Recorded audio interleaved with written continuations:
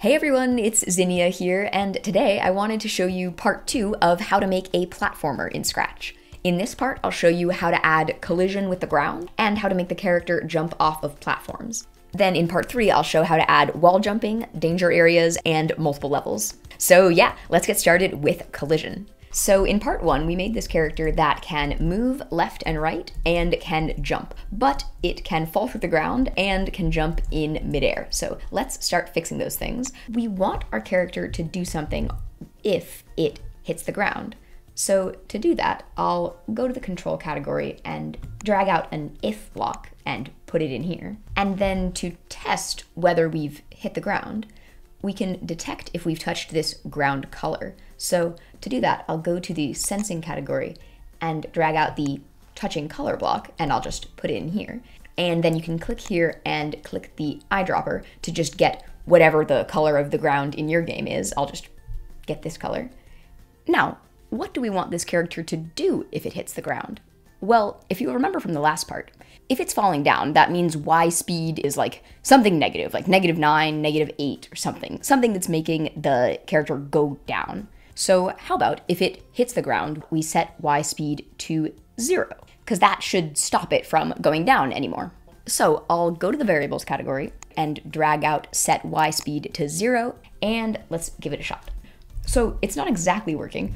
When I hit the ground, my Y speed does go to 0, but I am going slightly into the ground. So why is that happening? Well, when I was falling, I may have gone into the ground a little bit before I got to this block and detected the ground. So when we hit the ground, it's not just enough to set the Y speed to 0, we're also gonna need to move the character up a little bit to move them out of the ground.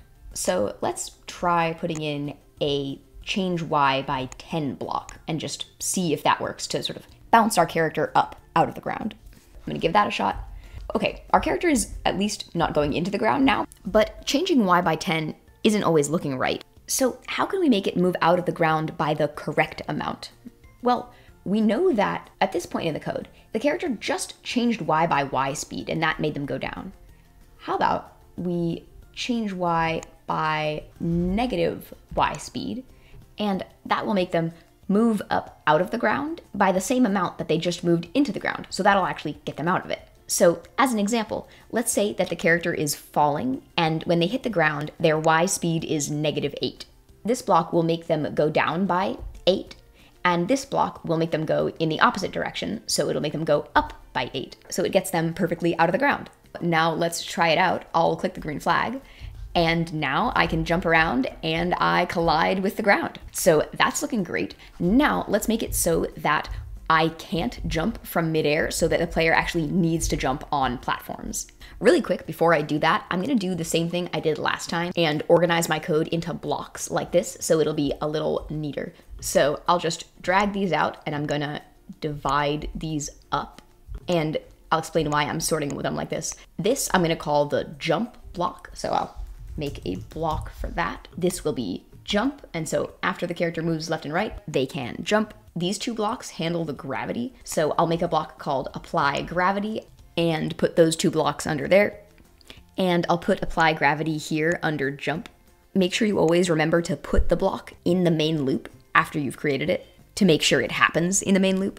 You might notice I'm adding numbers to them just to make it really clear what the order is and so that I can tell if I accidentally forget a number. And then the last thing we added was this piece of code, which is just checking for the ground. So I'll make a block called check for the ground, and then I will add this to my main loop as well. And now I've got them all organized. Now let's make our character not be able to jump from midair.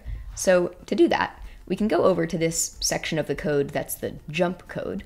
Right now, the character can jump anytime the up arrow key is pressed. So how about we make it so that the player can only jump if the up arrow key is pressed and they're touching the color of the ground.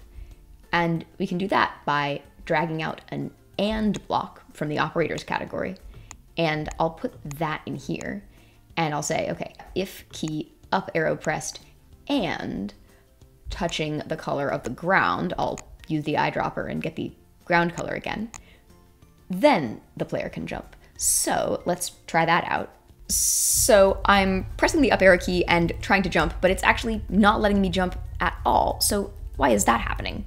So you'll have to really zoom in to see it, but the character may not actually be touching the color of the ground.